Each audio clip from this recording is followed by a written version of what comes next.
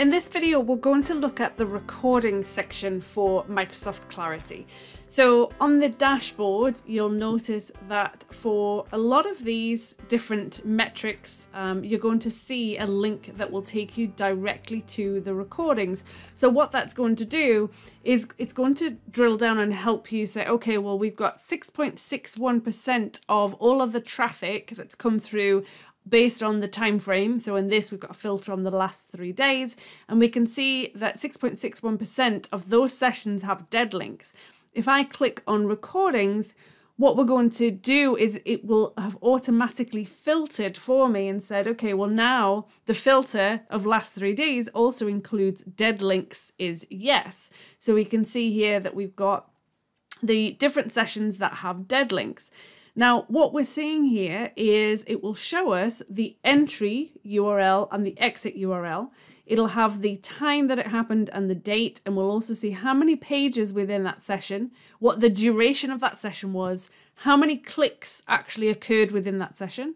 And then we've got the platform, so PC or mobile, and then we've got the operating system, and we can also see the country. So we're getting quite a bit of information here.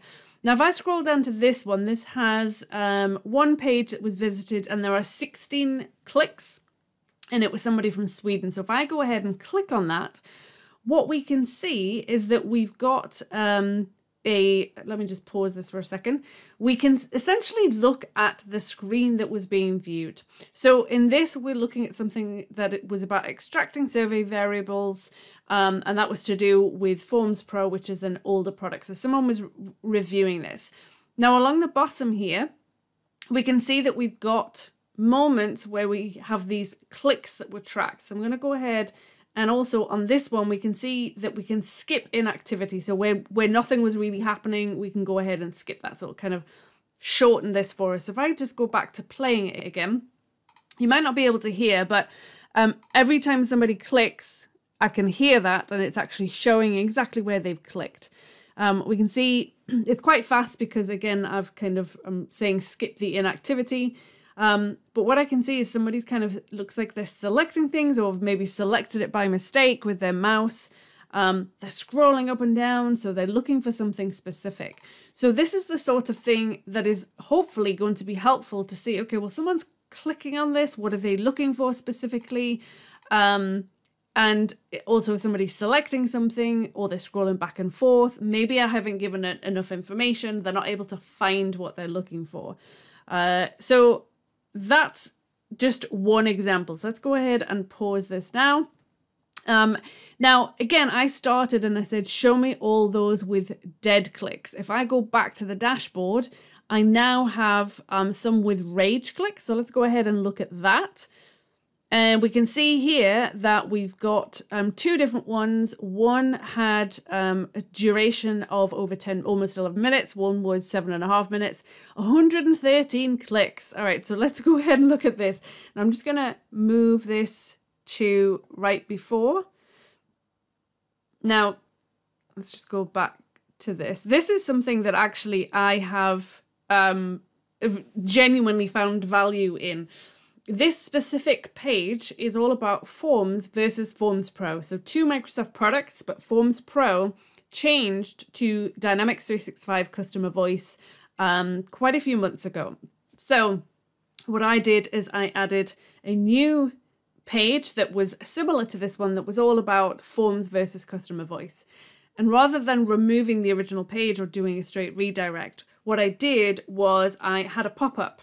And I thought somebody would read this and then they would see, oh, okay, so there's a new comparison table because Forms Pro is now Dynamics 365 Customer Voice. And they would click on that and they would go to the comparison. What I've seen is, for the most part, people are ignoring it and closing it. They're not even reading it. So that, for me, is useful because I know it's pointless. I just need to do a redirect and not let people go to the original page. However, so now what we can see is all of these different clicks that they've tracked as being rage clicks, and I have no clue what this person was doing when they were visiting this. But they are clicking on everything. The only thing that I can think is that they have been copying this and pasting it somewhere either to use in some kind of presentation or share with information, share the information with others, but you can see there that they are double clicking and selecting it. Whether it's intentional, whether that's just the way that they read things, I don't know.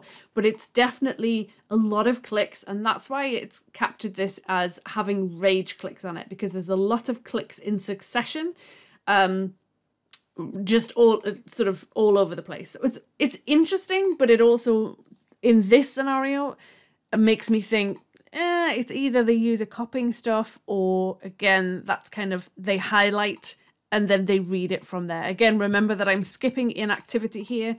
But yeah, very interesting. All right, so the last thing, if I just go and I go back to the dashboard and I click on recordings, that's another way that I can get to it, and I can clear those filters that I had on previously. So now it's just giving me a list of all of those sessions based on the only filter that's on there, which is the time frame filter. I can then sort based on the date, which is what it's doing automatically, I believe. And I can sort based on duration, clicks, and I can sort based on the number of pages within those sessions. So within here, we've got 6 pages that were viewed. Within that, we can see that somebody came in on the home page, which is right here. And then they did a search. And then from there, they should be taken to a page that would then show them a list of everything that they've searched on. So we can see there they've searched for something. This is what it's shown them in terms of the results. So we can view that information and see how they ended up going through those 6 different pages. What was it that happened in terms of them actually doing those searches? So let me go through here. So that way you can actually kind of see the full journey that somebody has taken from the very beginning on that entry through to the exit, and how did they actually get to that point and then leave your website. So it's either that they searched and didn't find anything, or they found what they wanted and they left. So yeah, I find this fascinating, really interesting that I can sit and watch somebody. But even more interesting is the fact that I can do that and find information and see, okay, well, which ones have dead links, which ones have rage clicks, and so on. The other thing that's interesting is the JavaScript errors. So if I go into the recordings for the ones with JavaScript errors, I can see that this was 7 pages that were viewed.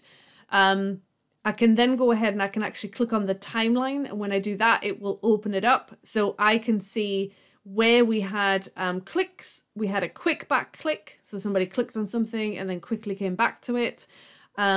So there's a lot of information. Now, one thing I haven't found yet is where that JavaScript error is occurring. I'd probably have to sit and watch all the way through just to kind of see where that occurs. It doesn't seem to expose it in the timeline when we list it that way. So I'd have to sit and watch and see, okay, well, where's this JavaScript error that is occurring, and then really dig into it to find out exactly what's happening. All right, so hopefully that helps, gives you a bit of information in terms of how those recordings are found and how you can kind of dig into them and see more information. Again, it's still a little bit creepy to me because I'm essentially watching somebody's movements on their website, on my website, almost like I'm sitting and just peering over their shoulder. Very strange. Anyway, let me know what you think in the comments below. Do you think it's just really creepy? Have you added it to your website? Can you see the value in this? I certainly can. It's just it takes a bit to kind of wrap your head around it and get over the creepy factor. But yeah, let me know what you think in the comments below. Hi, I'm Megan Walker. Thanks for watching. I hope you enjoyed the video and that you learned something from it. If you don't want to miss out on any other content, you can go ahead and click on my face below to subscribe. And if you want to watch the next video, you can do that by clicking over here and go ahead and get started. Thanks again.